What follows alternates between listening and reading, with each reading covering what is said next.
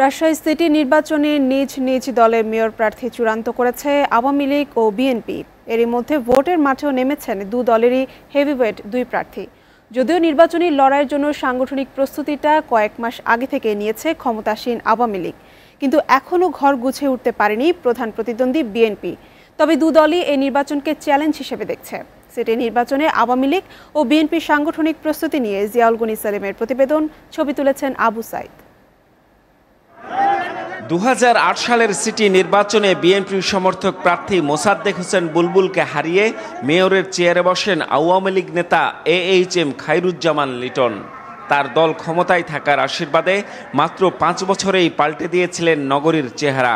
যদিও পরের নির্বাচনে পরাজিত হন লিটন, তাই আবারও রাজশাহীকে বদলে দেবার প্রত্যয়ে এবারের সিটি নির্বাচনকে মর্যাদার লড়াই মনে করছে আওয়ামী লীগ। এজন্য মূল দল ছাড়াও অঙ্গ ও সহযোগী সংগঠনগুলোর পূর্ণাঙ্গ কমিটি করা হয়েছে।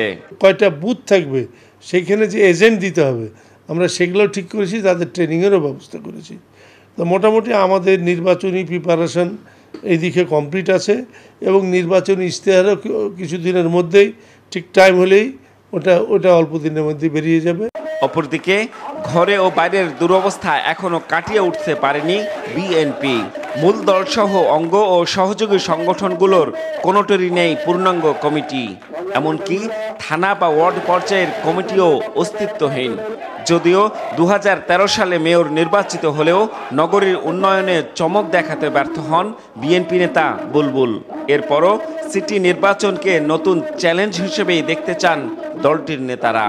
খুলনাতে খালেক বের করে ফেলেছে, ওখানে জাহাঙ্গীরকে বের করে ফেলেছে, এখানেও বোধহয় আগামী দিনে আর কাউকে বের করে ফেলবে। তো ওই সমস্ত দৈত্যগুলোকে কীভাবে সাইজ করা যায়, দৈত্য ধরার জন্য আমাদের যে সমস্ত প্রস্তুতি সেগুলো আমরা এখন গ্রহণ করি। আসন্ন সিটি নির্বাচনে জয় পেতে চাই দুদলই, তবে শেষ পর্যন্ত কে বিজয়ী হবেন তা নির্ধারণ হবে 30 জুলাই নির্বাচনের মাধ্যমেই।